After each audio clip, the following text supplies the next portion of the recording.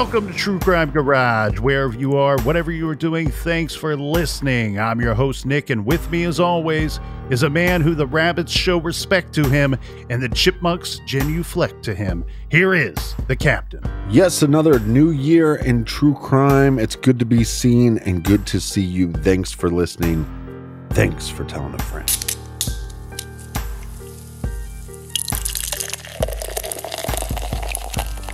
This week, we are very happy to be featuring a seasonal beer called Cold Mountain from one of the very best brewers of fine beers in all of the land.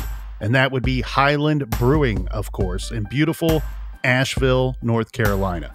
Now, I know that Highland is probably very close to selling out of this one, but I wanted to get this one on the show before the end of the season, as this is absolutely one of the best holiday/winter beers that I have had in a while.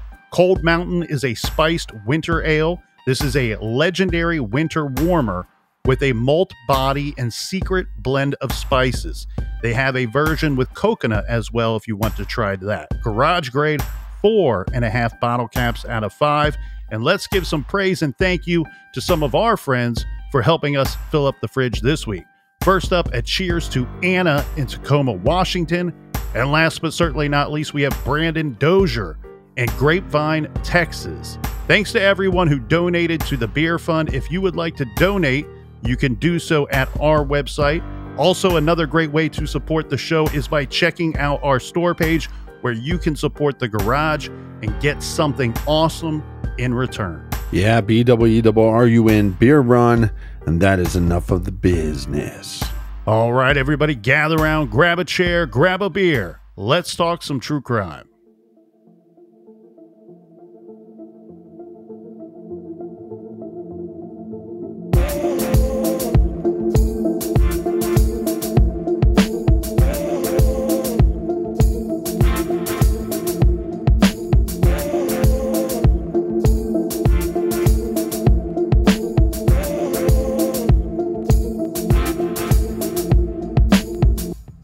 O'Fallon, Illinois, December 31st, 1999, New Year's Eve.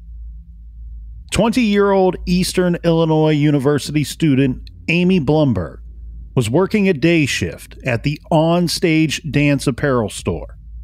The store is a small standalone store owned by Amy's aunt and uncle. The store was located at 138 Eagle Drive, just a stone's throw from U.S. Highway 50, and not far at all from Interstate 64. It was the holiday season, and Amy was on winter break from her college courses at Eastern Illinois University. It was a Friday, and because it was New Year's Eve, it was expected to be a rather slow day at the dance store. Amy was working alone. Around 6 p.m., Amy's parents, Ken and Sue Blumberg, began receiving phone calls from Amy's friends. They were wondering where Amy was. Amy had plans to spend the evening with some of these friends to celebrate the new year. Her mother, Sue, made multiple calls to the store, trying to reach Amy without success. After a couple of hours, and with still no word from their daughter, they became increasingly concerned. They decided to drive to the store. The Blumbergs arrived at the store around 9 p.m. When they pulled into the lot, they observed Amy's car still parked in the lot. The lights were on inside the store. By now, the store should have been closed, and Amy should have left long before 9 p.m. Amy's parents parked their vehicle, and both of them hurried to the front door of the business. They found the door unlocked. After entering the store, Amy's parents saw blood on the door jamb of the entryway to the hall in the back of the store. Sue stayed in the front portion of the store and immediately called 911 to request an ambulance. Ken went to the back part of the store, where he encountered a tremendous amount of blood in the back hallway. Ken came back to the front part of the store and told Sue that they were too late. Then they went outside and waited until police arrived at the scene. This is True Crime Garage. New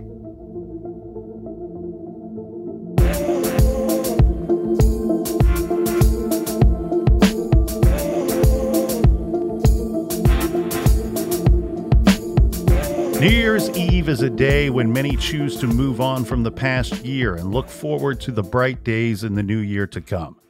If last year wasn't your best year, well, don't worry about it. Next year will certainly be better. And if last year was great, well then get ready for maybe the best year of your life, all starting tomorrow. It's a day and night that is often celebrated with dancing, eating, drinking, singing, and sometimes even fireworks. The celebrations generally go on past midnight into January 1st, New Year's Day. Now, sadly, in Eastern Illinois, for many, there was nothing to celebrate, only sorrow and grief. While many Americans were bracing for the Y2K scare, the Blumbergs were wondering what happened to their daughter, and the O'Fallon Police Department just caught a murder investigation. Officers with the O'Fallon Police Department arrived on the scene shortly after 9 p.m. Officers Schaefer and Stover entered the store together. The store itself looked as they had expected. It looked normal, but behind a door on the left side of the store, they spotted blood. There was a trail of blood and blood spatter on the floor of a small hallway behind this door. Down the hall, the first door was to the men's bathroom. The officers noticed a pool of blood on the floor of the bathroom. The hallway then continued to the right, where the blood trail continued as well. That hallway at the door to the women's bathroom. Inside this door, the officers found the body of a female on the floor. The officers checked for a pulse, confirmed that she was dead, and went outside to secure the scene. Unfortunately, the deceased was Amy Blumberg. She was born September 28, 1979. She was just 20 years old, a junior at Eastern Illinois University, taken way too soon by some unknown killer. Amy was survived by her parents and brother. In the coming days, hundreds gathered at the Grand Ballroom in the Student Union at Eastern Illinois University. This was a memorial service for Amy, a room full of classmates, friends, and her sisters from Sigma Kappa. So many wonderful people had so many wonderful things to say and fond memories to share that day. Her mother said at the service that, quote, God will get us through this. Now, Captain, before we get into the investigation, I'd like to go through some of the evidence that was found and recovered at the crime scene.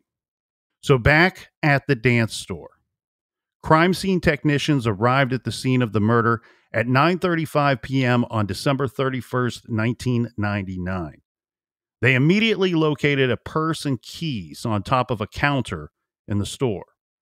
The cash register in the store appeared to be undisturbed. They found blood on a door frame about 1 foot off of the floor leading to the hallway. Looking at the blood trail in the hallway, it appears that someone was dragged across the carpet towards the men's bathroom. In the men's bathroom, they located a pair of nylon pants, underwear, socks, and tennis shoes. Then the blood trail led from the men's room to the women's restroom. The victim's body was lying on the floor. She was nude from the waist down, and bullet evidence was found at the scene. So what we have here, Captain, is when, unfortunately, the Blumbergs arrive at the dance store to look for their daughter, Amy, the first thing that they notice is that her vehicle is still in the parking lot and that the door to the business itself was unlocked. Right. From my understanding, when you walk into the store and scan the store, everything looked and appeared as normal. However, if you walked in further, you would start seeing signs of a struggle and seeing this blood trail in this hallway at the back of the store that would tell you something horrible had happened.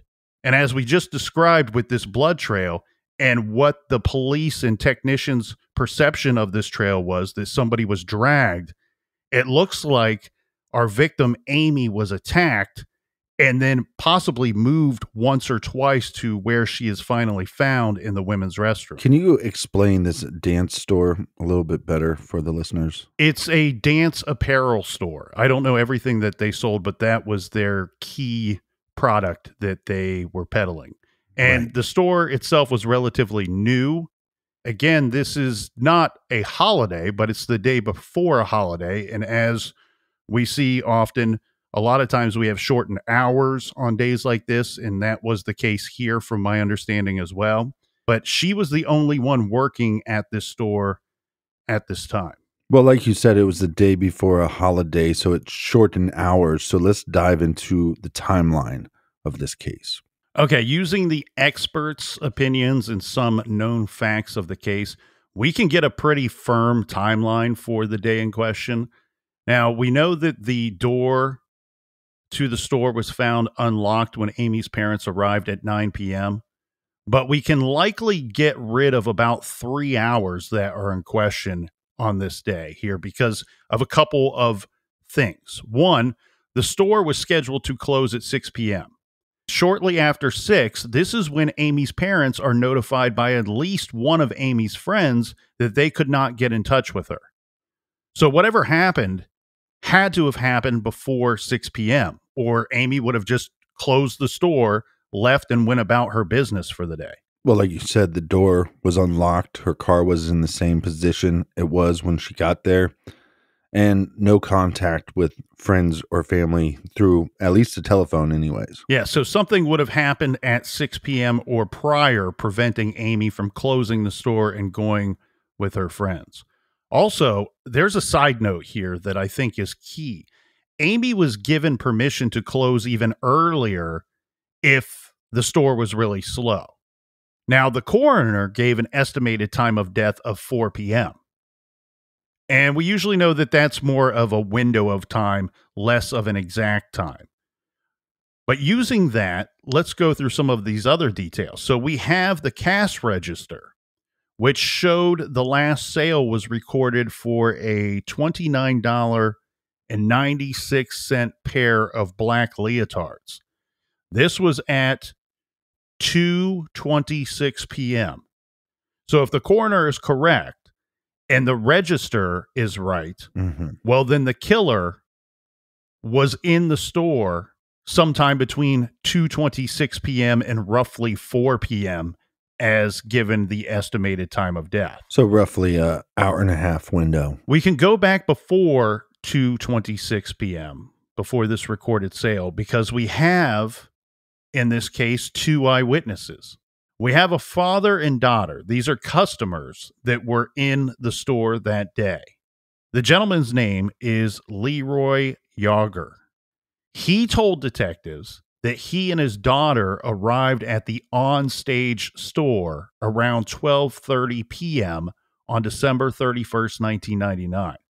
The purpose for the visit was to exchange a purchase for his daughter that was too small. When they arrived, this again at approximately 12:30 p.m., the store was closed, with a sign indicating that the clerk would be returning soon. Leroy figures this was a lunch break. That makes sense given the time of day. So Leroy and his daughter went to lunch at a place nearby. When they returned to the store was open. So the two walked in. This is when Leroy noticed a male customer, who Leroy estimated to be in his 40s, looking through the clothing racks.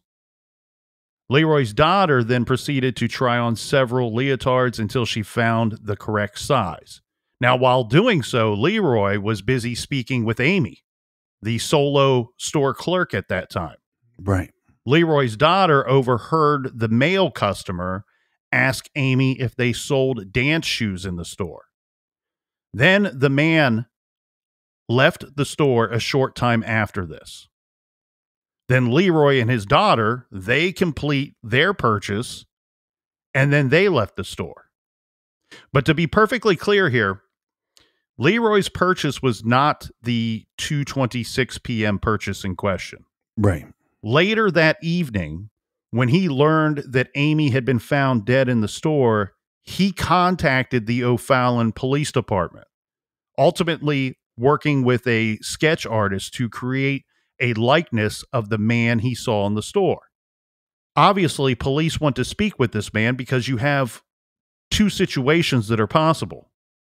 Either he's a potential eyewitness with additional information that they need, or he's somebody that they may want to consider as a person of interest or a suspect in this case. Yeah, because he could have came into the store by himself and basically surveillance the area. Leroy described the man's clothing as washed out jeans with a dark colored jacket. He recalled that the jacket reminded him of a ski coat. He also told police that there were two vehicles in the parking lot while they were there, and he described them as a black car and a maroon car. Remember, this is a standalone store that does not share a parking lot with other businesses, and the lot itself is rather small. So it's one of those situations, Captain, that you pull into the lot and you're pretty sure that the vehicles that you're seeing belong to the store. Either there are people working there or customers inside this store. When it seemed like Amy parked in the front of the store, which some stores are like that. There's no back parking for employees. Well, what we can figure out here is one of these vehicles is Amy's. So what we need to know is who does that other vehicle belong to? So as you can see, we are dealing with a short window of time here. We know that Leroy and his daughter did not go into the store until after 12:30 p.m. because when they first arrived, the store was closed briefly. Right. He says that they had lunch, they went back to the store, so even conservatively, we're looking at probably at least 1 p.m., probably later, in fact, that they return to the store and they are in the store. Well, this is good for law enforcement that it's a standalone store with a standalone parking lot, because you have people driving by that could give you some kind of account. You hear on the news that this young girl's murdered. Maybe you drove by and saw which cars were in the parking lot around that time. So that is a good thing for law enforcement. And to close up our window of time here even more, again, we have Leroy and his daughter in the store. They're in the store long enough for Leroy to make several observations, to chit-chat with Amy, exchange their previous purchase, all before leaving. So now we are probably looking at 1:30 at the very earliest that they are departing the store. I think it's likely closer to 2 or maybe even 2:15. But to stay conservative, we can say Leroy left the store at 1:30 p.m., maybe later, and everything was fine at the time that he left. Then a sale recorded on the register at 2:26 p.m.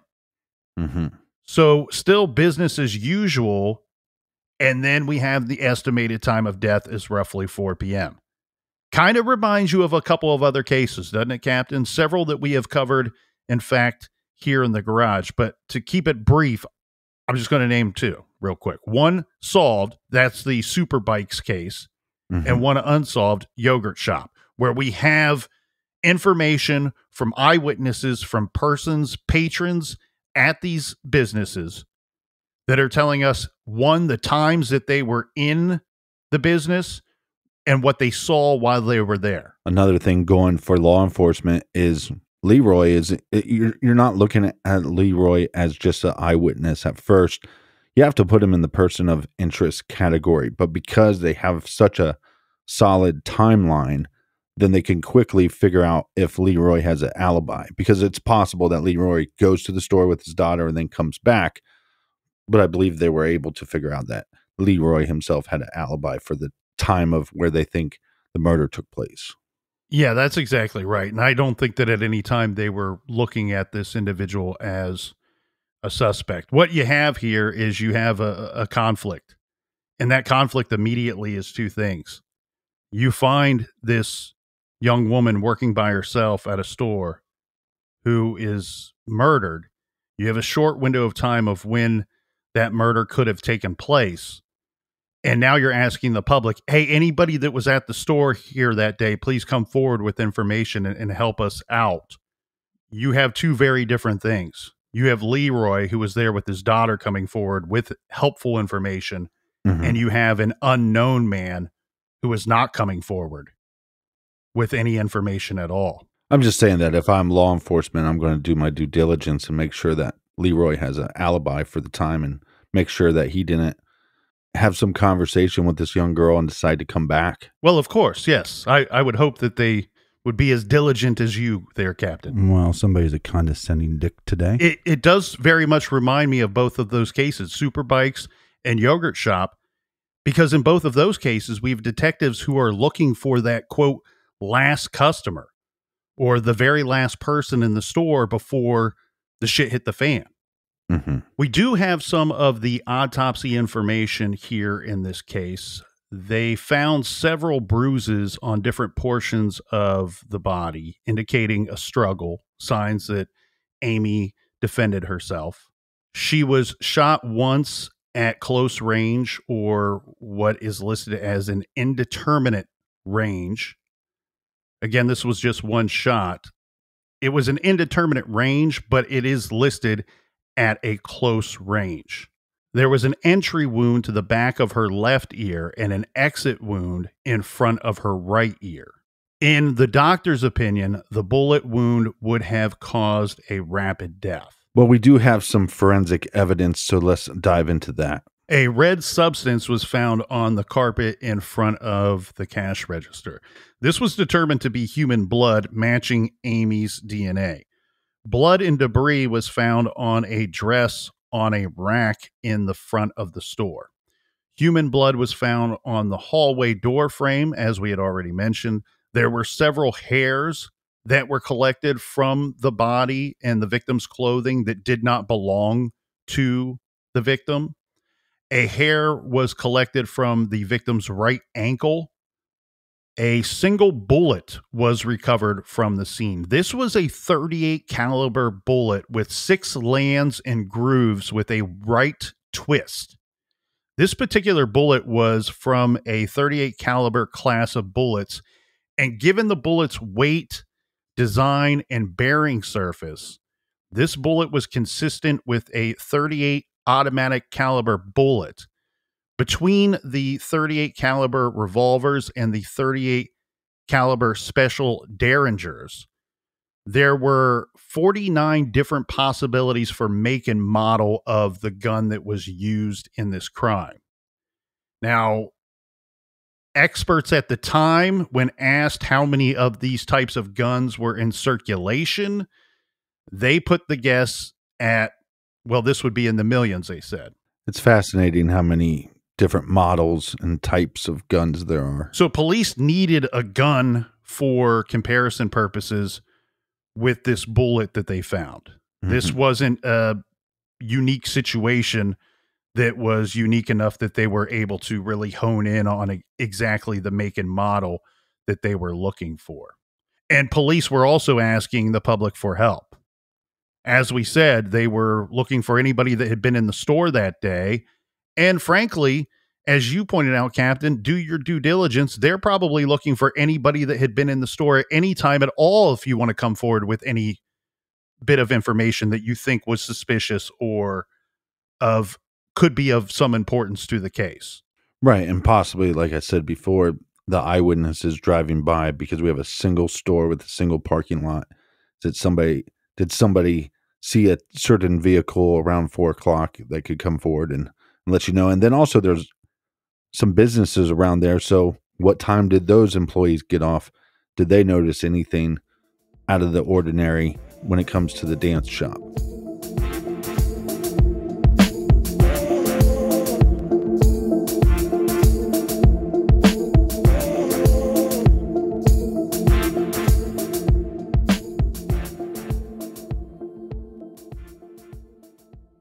Are you sick of dealing with psoriasis and an itchy scalp? Sick of scratching your head trying to figure out how to fix it? Check out Ocean Soothe, a natural solution that relieves psoriasis and problematic skin and scalp conditions. Sourced in Australia and manufactured in the USA, Ocean Soothe products deliver relief to the areas where you need it most. They offer a head-to-toe solution, so you don't need to put together a whole cocktail of products to treat your skin. The Ocean Soothe Gel and lotions are recognized by the National Psoriasis Foundation to relieve psoriasis and can be used across your whole body. They're naturally made, so you shouldn't experience any side effects, and they're odorless, so you can get relief without the stink. And no one wants to stink. For optimal psoriasis relief, start with Ocean Soothe Gel during the day, followed by Ocean Soothe Lotion at night. And if you want on-the-go relief for dandruff or dry, itchy scalp, the Ocean Soothe Scalp Serum is all you need. I absolutely love Ocean Soothe products. I use the Ocean Soothe Gel, so there's no stink and no itchy scalp. It's a complete game changer for me. It's worked for me, and I know it will work for you. Abundant, natural, Health's Ocean Soothe products are available at CVS Health Hub stores. Head over and shop today. You got New Year's goals, and HelloFresh is here to help you achieve them.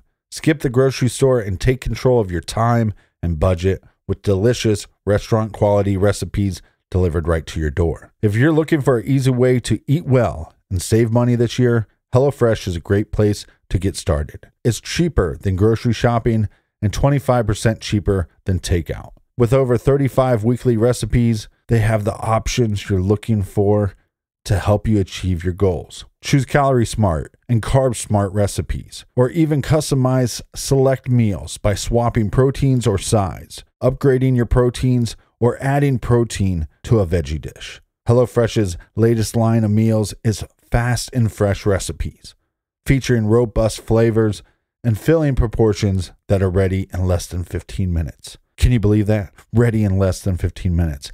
I absolutely love HelloFresh. The Colonel loves HelloFresh. Why? Because HelloFresh saves us time and saves us money. It also makes us ninjas in the kitchen. So if you want to stay on track with your New Year's goals, check out HelloFresh. And you can do so by going to HelloFresh.com/garage21 and use code 21 for 21 free meals plus free shipping. That's HelloFresh.com/garage21 with code garage21 for 21 free meals plus free shipping. HelloFresh, America's #1 meal kit.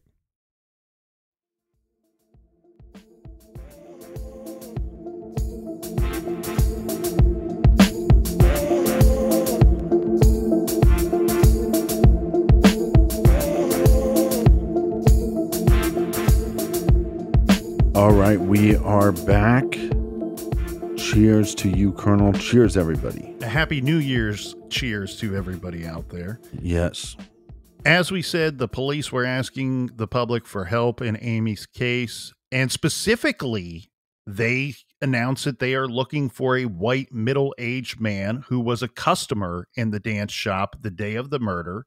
They described this individual as 5 feet 6 inches to 5 foot 8 inches tall, wearing blue jeans, a gray t-shirt, white tennis shoes, and a dark ski jacket. So police need your help. And then in this case, Captain, this is interesting. I love to see the different tactics that are used by different jurisdictions and what unique crimes generate different unique tactics. And this is something that's not terribly uncommon, but they set up a special 24-hour phone line. So this was a voicemail phone line that is set up to record tips for police and detectives. You could call any time of day, and you could leave any information that you want there. And because it's a voicemail, I'm guessing it's anonymous. Maybe they can track or trace your call if they want. But from my understanding, they were putting out the vibe to everybody that these are going to be anonymous, that you could call anonymously and leave your information.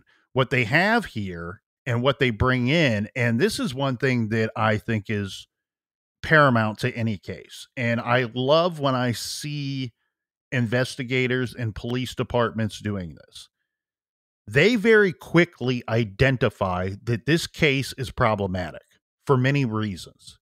And so they're not above calling in help. And so what they get here is they get 18 investigators from the greater St. Louis area from the major case squad who were assisting in the case. And the FBI was called in as well.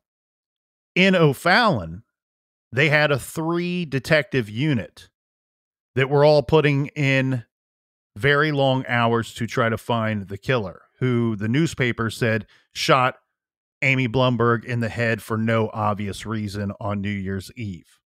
Police Captain Jim Stover said that the detectives will be working on the case as long as I need them, and that overtime was not a concern. And in regards to the comment of shot for no obvious reason, I believe is warranted, as the police were seeking not only a suspect, but they were trying to figure out a motive for this as well. Right. Per the information released to the public, the store was not robbed, and Amy's car was found undisturbed in the parking lot of the dance store. But she was found nude from the waist down, so possible sexual motive. In just a couple of days, a $5,000 reward for information was put together. This was from donors. That reward would grow to over $18,000 within a couple of months. And then something happened that I'm sure many in the area were thinking might happen as the investigation dragged on. Right. Due to the lack of an obvious motive, detectives were looking into similar cases, 20 other murder cases, in fact, spanning from Maryland to Washington State. Specifically, they were checking into possible parallels with the one that was called the Interstate 70 or the I-70 killer. Well, because this dance shop, it's how far away from I-70? It's not terribly far, and it's also within the range of states that some of these killings were taking place. Similar descriptions of the individual. Exactly. So what we have here is the I-70 killer 8 years prior to Amy Blumberg's murder had shot and killed store clerks for no apparent reason along the same interstate in several states, including the St. Louis area, which we are talking about the greater being very near the greater St. Louis area here with this case. And like the I-70 victims, Amy Blumberg was working alone in a low traffic specialty store. She was shot once in the head in the middle of the afternoon. The store was not robbed. Captain Stover is quoted as saying, "We have no evidence whatsoever to indicate that this homicide is related to the I-70 murders. But on the other hand, we have no evidence that it is not. There are a lot of things that are similar and a lot of things that are dissimilar," end quote.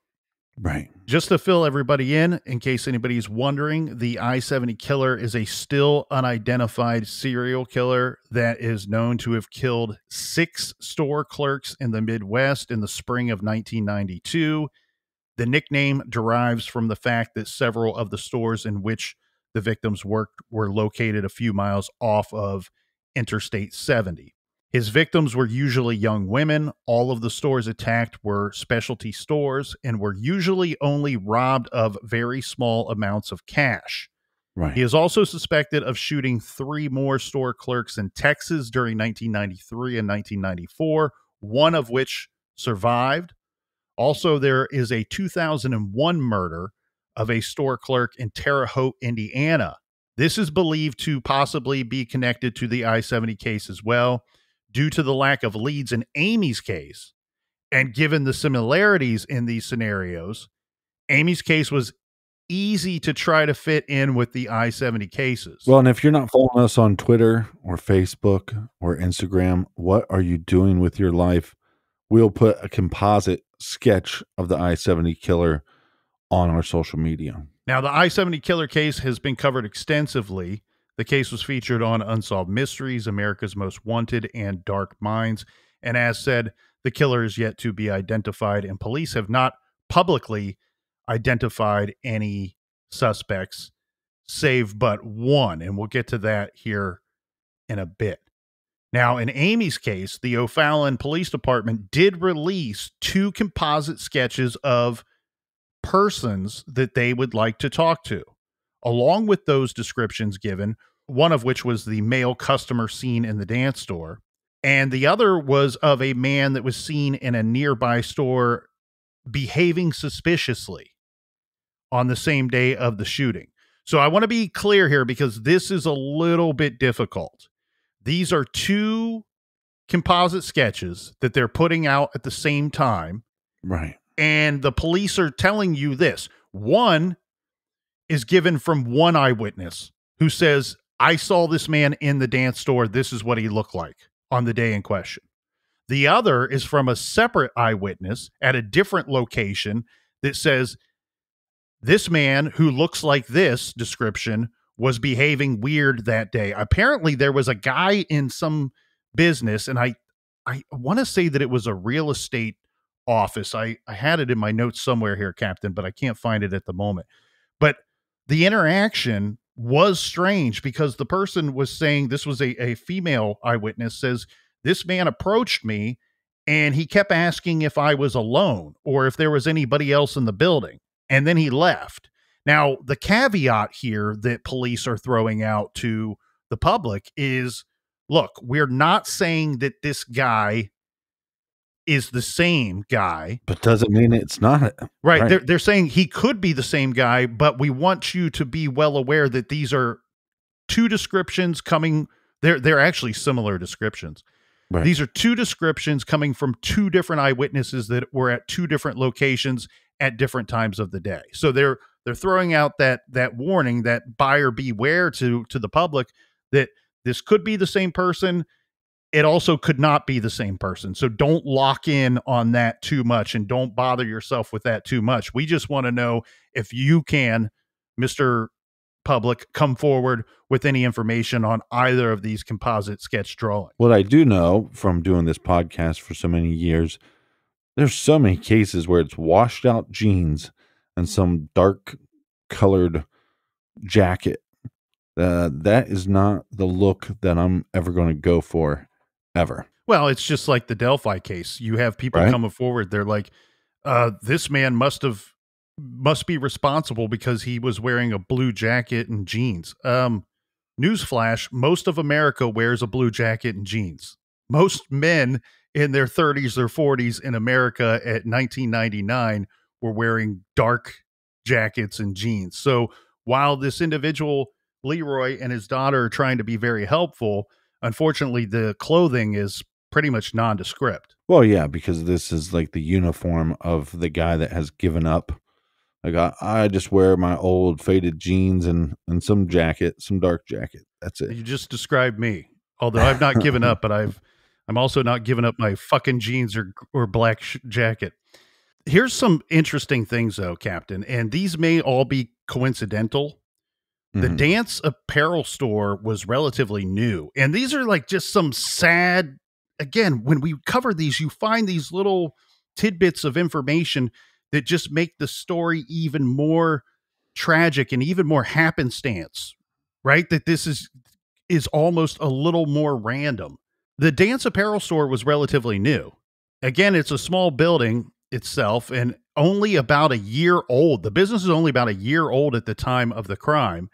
And it never opens again after Amy is killed. And in fact, they put it on the real estate market 1 month after the murder. Doors never open up again. So it's listed for sale in early February of 2000. Amy was the owner's niece. She was only working there because she's on winter break from college and likely covering and working by herself on a day that they were expecting very low traffic and probably very few customers at all. So Amy is killed on the last day of 1999. By early March 2000, police had ditched the two composite sketches of the men that they wanted to interview. Now, I've said this plenty of times here in the Garage, Captain. I am a fan of the composite sketches as they always generate a lot of calls and a lot of information coming into police. But the big problem always seems to be the same. People have a tendency to hyperbolize these sketches. Right. I know this sounds like I am stating the obvious, but it clearly is not so obvious to the masses. So I'll say it anyway. it's not a picture. It's not a photograph of the suspect. In this case, it's just a sketch of persons that law enforcement want to identify and interview. It's not a picture. It's a sketch of a person as described by another person with a fallible memory who is doing their best to piece together the likeness of this individual that they saw at a time when they didn't know they were supposed to be paying so much attention to everything. But also we have cases where we actually have photographs, but maybe the photograph is a little bit blurry or pixelated, so it's hard to make out an individual. Like you said, the composite sketches, I think it's a good thing. I think having a picture is a great thing too, but I think sometimes it leads to people they're trying to help, but they go, "Oh, I got a buddy that lives out of state. He's never even been in this state, but he kind of looks like that guy. I should probably call." So I think it becomes sometimes that they actually get too many leads. Right. And I'm not trying to fault the eyewitnesses for trying to help. They are simply giving a description of someone that they saw often. You know, this case, thankfully, with Leroy, he's calling in that night. Right. And so it's a little more recent, but oftentimes we're talking about somebody trying to give a description of someone that they saw 24, 48, 72 hours earlier when they themselves were just going about everyday normal activities. So often these witnesses, they do not know or would not have any way of knowing that they are looking at someone that at a later time, it might be important to be able to describe that person in great detail. And when I worked at the bank, this is something that we actually did to practice. They would give us a scenario and maybe it was on video footage and we were told to pay attention. And then we were told to give the best description as we could. And yes, if you do it more often, more frequent, you get better at it. But it's pretty astonishing how bad some people are. Well, and then when we talk about, yes, it's great because a lot of information comes in, a lot of tips, a lot of calls come in. But the reverse of that is you have to take into consideration this. Would anybody like to try to come up with an accurate over and under number for the tips, calls, email submissions, and social media side-by-sides that were wrong in the Delphi case? Right. How about the hundreds of tips called in 1989, 1990, and 91 in the Amy Mihaljevic case, which still is yet to see an arrest? Here, police did the right thing. This is something that I've not seen done very often. We've seen it once or twice, but they are forced to scrap the composite, and not just scrap the composite. They come out and they tell the public, please disregard and forget about the composites that we released. The key, they said at the same time, is to focus heavy on the physical description that we gave out. So thanks for calling in, but the guy you were calling about that looks just like the sketch in the Mihaljevic case, the suspect lives in California. Well, he cannot be the abductor and killer if he physically was not in Bay Village, Ohio in 1989. And that's one of the things that we've had to deal with when we go do a live event or we go to a conference. Somebody would come up and go, I think the killer is this guy. And the description of the killer is, let's say, 5'6" to 5'10", and the person that they think was the killer is 6'4". And you start by going, well, I think you need to, especially when there's a picture, you need to be able to match the picture, but then also, like you said, match the description. And that was the problem, the exact problem that they were having here, right? Like, just like you said, if we're looking for a guy that is of this description, well, then if you're calling about some guy that's 4'2" or some guy that's 6'10" tall, you're calling us with the wrong person. And that was the problem with the sketch in the Amy Blumberg case. And in this case, Captain Stover is telling the public, look, thank you people for coming forward with information. However, we're scrapping these composite sketches and we're telling you public to forget about it because tipsters that are calling in have been focusing solely on the face of this composite sketch and totally ignoring other details of the man's general description. And he says, look, we are spending a lot of time and working a lot of leads from people who look at the composite but do not look at the description. So they're showing up to talk to some guy that, yes, his face might match that very general face that's in the sketch, but very quickly they can look at the guy and tell from any number of other reasons that this is probably not a great lead. We spent our time driving out here to meet this person.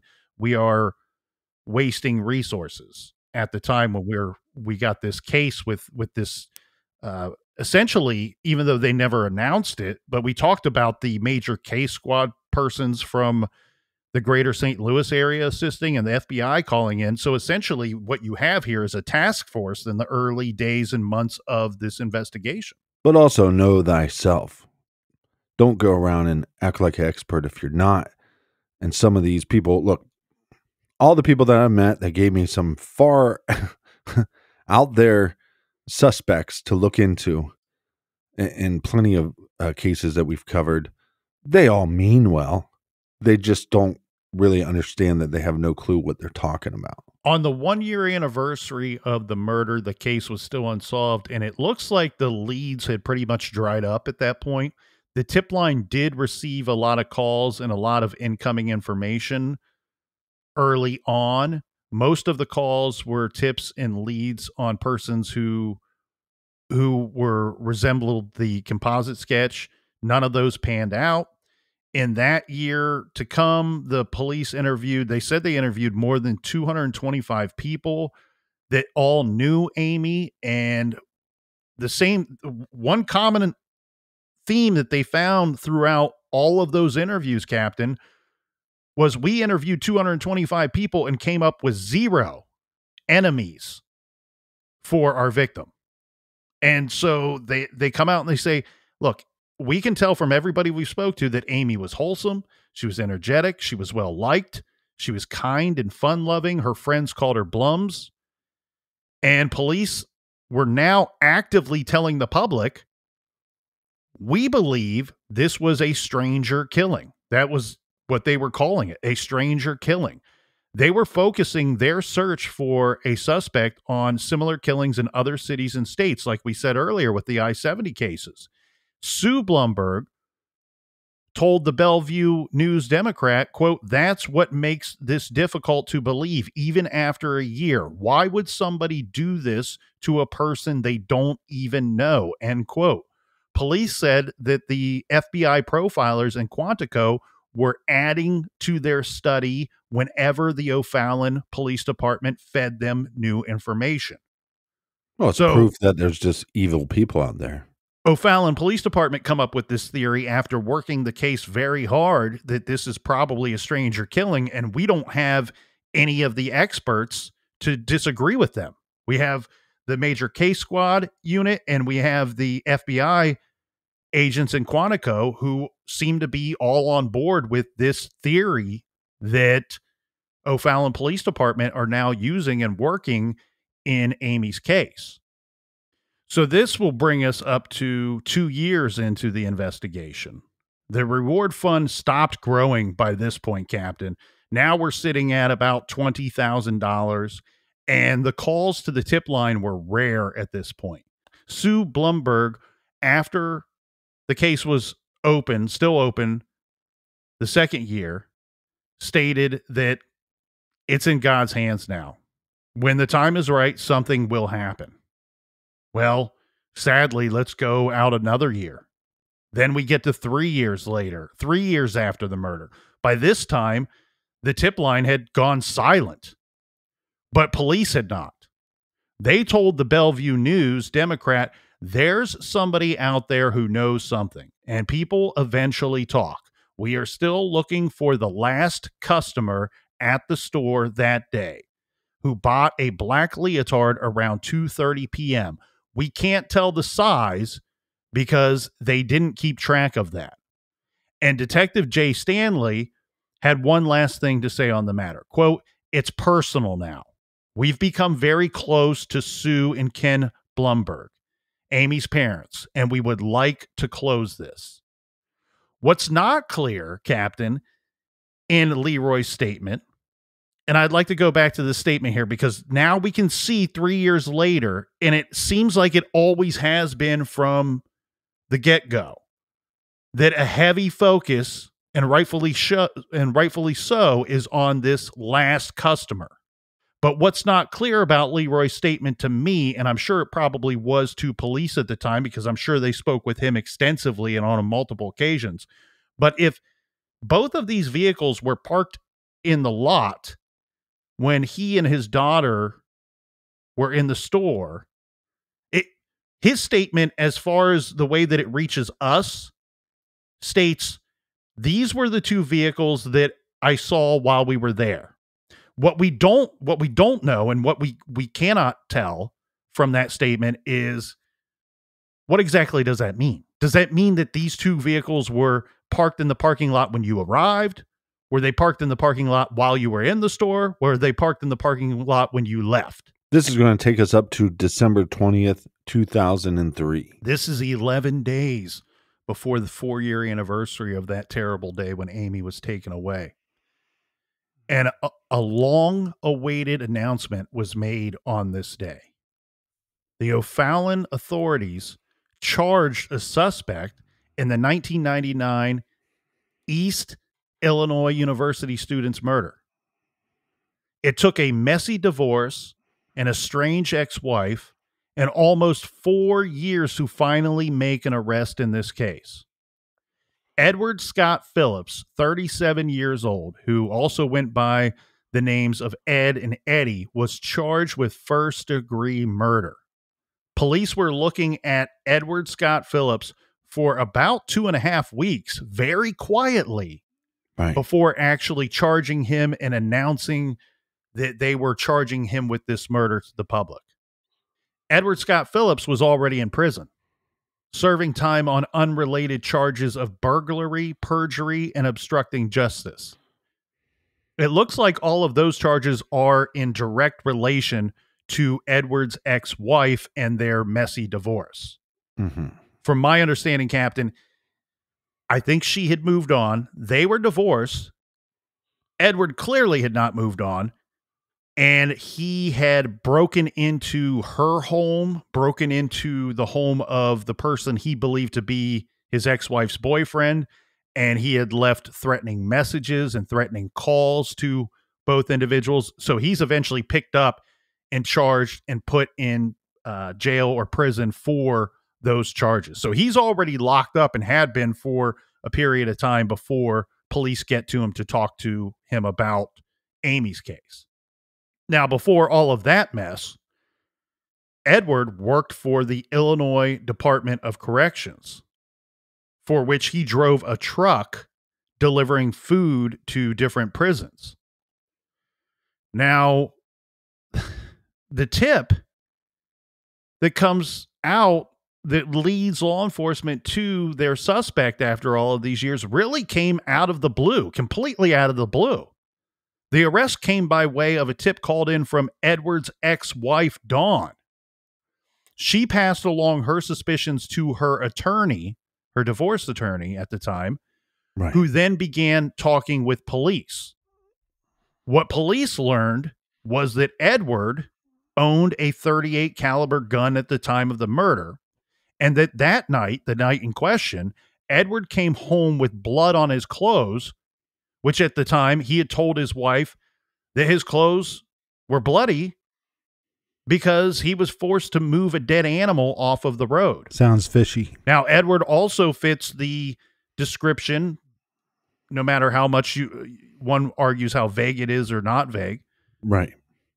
He fits the description of the person that the police were looking for as either a witness or suspect, that last customer. Well, it probably took her a minute to come forward, too, because once he's in jail or prison, like you said, maybe she felt safe enough to go to her attorney and say, hey, this guy should be looked at in this crime. I think that's what you have here. I think that you have this wife who was suspicious about this situation all along, never brought it to anybody's attention until she felt like, I don't have to worry about this guy doing something to me. The general description that we get of Edward, now keep in mind, this is 4 years after the homicide at the time of his arrest. He's 5'8" tall, fits the height. He's roughly 210 pounds with brown hair and hazel eyes. Now, at the time of the murder, he lived about 130 miles roughly from the crime scene. Wow. Now, this is weird, Captain, because when asked by detectives about the day in question, Edward Scott Phillips says he was the, quote, last customer that they had been looking for. But he goes on to tell them, I did not kill Amy. So detectives go and talk to this guy, Edward Phillips, who was already in prison at the time anyway. Again, his charges weren't particularly serious offenses compared to the other cases we have discussed here today. Right, but what is his reason for buying these leotards? Well, at the time, I can't tell you what he told police because I don't know. We don't have those statements. But at the time of Amy's murder, Edward Phillips lived with his wife, Dawn, and his daughter in Mount Sterling, Illinois. So he admits that he was at the dance store that day. Okay, well, this has got to make the detectives extremely suspicious right from Jump Street, right? Because here you have been asking the public for help in the case for damn near 4 years, and at no point does this guy come forward and say, hey, I was there that day. This is what I know. I would like to help this poor family, the police, and the community. But instead, no, he chose to do nothing. Well, and like you said, he lived over 130 miles away. So right out of the gate with this guy, you already know one of two things. Either this guy is a soulless, gutless loser, or he's your killer. Now, look, even the devil hates a loser. So if I'm in there questioning this guy, I'm thinking he's probably both. He's everything we just said, and he's probably our guy. Right. His general story, Captain, was that he drove out of town to attend, I believe he said, a gun show. But there was something that he drove to this area, and he was looking, he had a destination that was not the dance store. Right. He couldn't find that destination, so he decides to turn around and start heading home. And when he heads home, he sees this dance store, and he thinks that he's going to stop in and buy something for his daughter. I do not like the cut of this guy's jib. Well, it gets so much worse. So he already tells police that, yes, I was in the store that day. But you gotta listen. If you don't pay any attention to anything else that we've said so far today in this case, pay attention to this. Not only does he tell police, yes, I was the last customer that was in the store that day. I'm the guy that you were looking for as far as that final charge on the register, the final sale on the register that was recorded. But he says, hey, I was in the store on that day in question by myself. I bought something for my daughter, then I left the store. A short time later, I returned to the store because I decided to return the item or exchange the item. He says that when he arrived, he couldn't find the store clerk. Instead, he finds a trail of blood. He follows the trail, which leads him eventually to Amy's body. He says that he then panicked because he had an unregistered firearm in his possession on that day. Mm-hmm. So he decides to flee the scene, drives back to his home in Mount Sterling, again about 130 miles away, and disposing of the unregistered pistol along the way. He gets home, and his wife sees blood on his pants. He says, I have got blood on my clothing because I had to move a dead animal off the road. That gun that Edward disposed of and the murder weapon, which I and many others firmly believe to be one and the same, has never been located. Right. After Phillips and his wife, Dawn, got divorced, they were in this heated child custody battle. And that's when Dawn told her attorney, the attorney tells the police about the bloodstains on Edward's pants on the night of December 31st, 1999. This, of course, leading them to question him. So, unfortunately, the wait continued for those seeking justice for Amy. The trial against this scumbag took some time to get to. Edward entered a plea of not guilty. At trial, prosecutors showed the members of the jury an empty box for 38 caliber pistol bullets found in Phillips' home.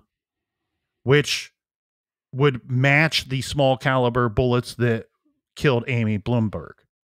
And the prosecution had a man testify, a man who knew Edward Phillips. This man testified that he sold a pistol to Edward, and the prosecution had the bill of sale with Edward's signature on it in evidence. So this gun that he admits was unregistered, he has it on him at the time of the murder, and he disposes of it shortly after Amy is killed, matches the caliber that killed our victim. And we have proof positive from his own words and from this gentleman who sold him the gun and kept this bill of sale with Edward's signature on it all of these years later. And like you said, law enforcement was looking for this last customer for years, never comes forward. And then when they actually do talk to him, he's like, oh, well, not only was I the last customer, I went back in and I saw that she was murdered, and I didn't come forward. I didn't tell anybody. So you want to talk about painting yourself into a corner. That's exactly what this knobhead did. And there's going to be some people that will say, oh, man, I can see why he panicked and he just kind of freaked out. And yeah, maybe he wasn't thinking clearly, but here's the thing. At the end of the day, they have the evidence to match the bullet to the gun that killed this poor young woman. Even if you are in possession of a firearm with you that day, they can very quickly go, yep, that doesn't match the bullet that killed this young woman. Right.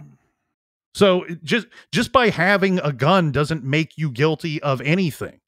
You could have, if he was innocent, which he's clearly not, he could have helped in this situation. Well, and he doesn't know what the actual murder weapon is, or he shouldn't. If he's innocent, he shouldn't know.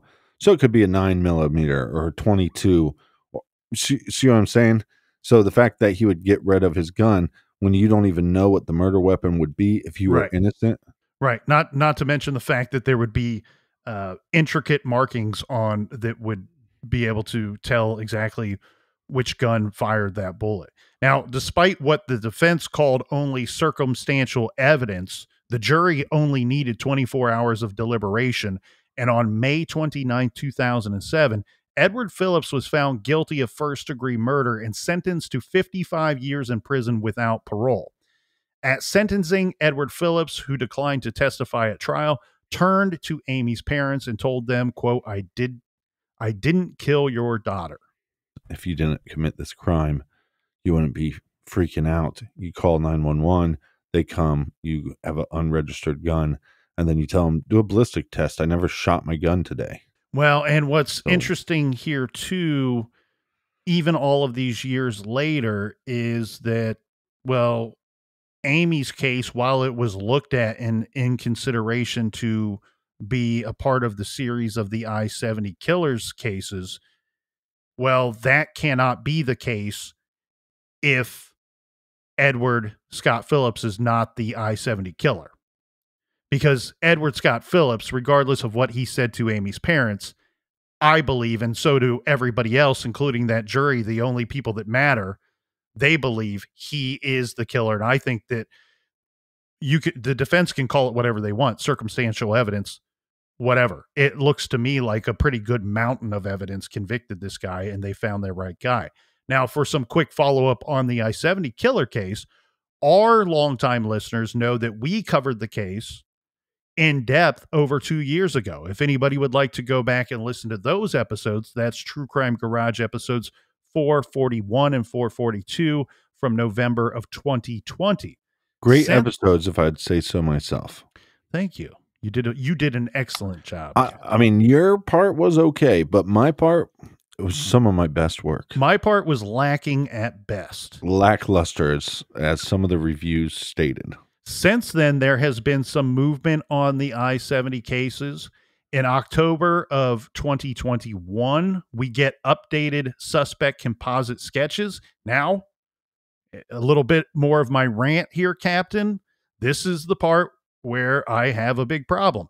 WTHR, who I know does some great work. I've read a lot of their articles over the years, but this is where this was very disappointing to me, because they titled their article authorities with St. Charles Police Department in Missouri released age-enhanced photos of the suspected I-70 killer. These are not photos. Nobody would look at these and go, those are photos. But again, the masses sometimes have trouble understanding and comprehending exactly what's going on. And if you tell them that they're photos, there are going to be some people out there that believe that these are photos. These are sketches that they are releasing to the public of an unknown individual. Sketches of an unknown individual will never be as accurate as a photo. So I think it's poor reporting to call them photos. Yeah, definitely poor reporting, which you don't get on this show.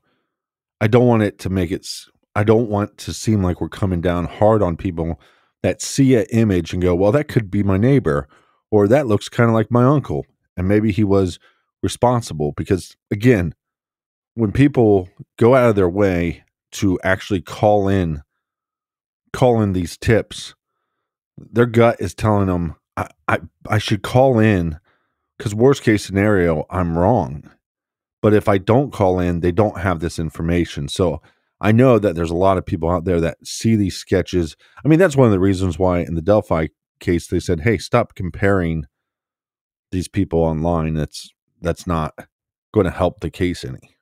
And I would argue in the Delphi case that the man they arrested does not look much like the first composite sketch or the second composite sketch. Maybe he looks somewhere, to me, looks somewhere in between. The following month, a month after we get these updated suspect composite sketches, in November of 2021, Terre Haute police announced that the I-70 killer was a possible suspect in a 2001 murder of a liquor store clerk. His name was Billy Brossman. The crime went down like this. On the evening of November 30th, 2001, Brossman was working alone at the 7th and 70 liquor store in Terre Haute, Indiana. Security camera footage showed a white male suspect enter the store and pull a gun on Brossman and rob the cash register.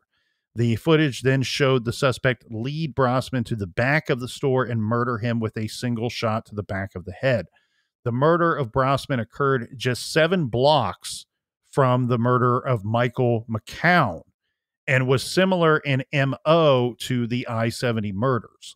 Unlike in the I-70 murders, though, we have security footage of Brossman's killer that exists, and police have stated that they have a person of interest in the case. So they're telling us, hey, this could be connected. It also may not be if this person of interest pans out and he is not tied to any of these other killings. Then we get this intriguing update from KMOV News 4 that reads, the person identified earlier this week as the I-65 serial killer is now being looked at as a possible suspect in the I-70 murders, with a local task force scrambling to compare notes with police authorities in Indiana. So this would be information from last year, Captain. And they go on to say that Indiana State Police have announced that numerous pieces of DNA evidence tied Harry Edward Greenwell to 3 motel highway killings in Indiana and Kentucky between 1987 and 1990. The I-70 killings happened just 2 years later, as we know, in 1992. Greenwell, this guy who they already know killed 3 people, died of cancer in 2013 at the age of 68. The I-65 killer was also known as the Days Inn killer. His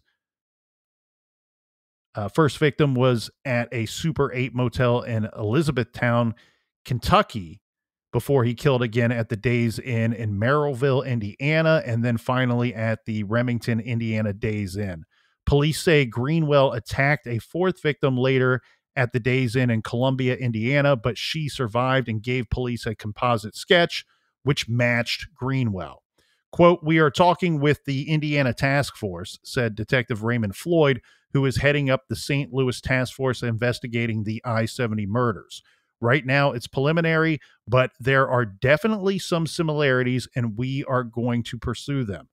Also, last year in 2022, we get confirmation that DNA evidence exists in the I-70 killer case and was sent away for testing. Police have said that DNA testing results were back. They received the results back last year. They had some material from the April 1992 Terre Haute case. This was the murder of Michael McCown that had DNA evidence on it. They sent it out for testing last year. They get this results back. However, due to the active investigation, investigators are not sharing the results currently from that testing because they have said several other agencies, other police agencies, and other jurisdictions have evidence that is currently being processed or will be processed and tested soon. So the police are reminding the public in all of these jurisdictions that involve the I-70 cases that they're refusing to call the I-70 cases cold. And I say rightfully so. Look at all the activity in these cases. It looks more and more likely that maybe even 30 years later that we are finally going to get some answers in some of these still unsolved homicide cases. All I got to say is winner, winner, chicken dinner. If it's confirmed, like you said it is, that they have DNA, that gives me a lot of hope that the I-70 serial killer case could be solved in 2023.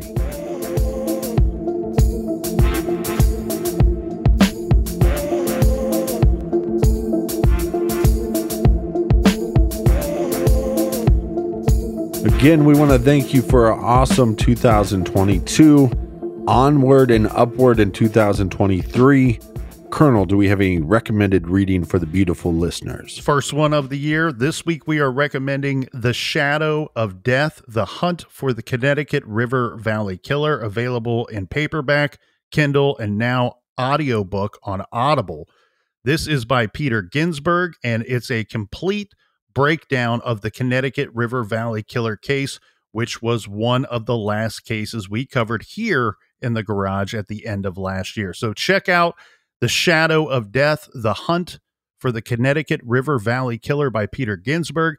And if you are driving or if you are at the gym and you can't write down that title, always know that you can go to our website, truecrimegarage.com, click on the recommended tab, and you will find that great title there for you, along with many more. Yes, and we'll see you back in the True Crime Garage Batcave next week.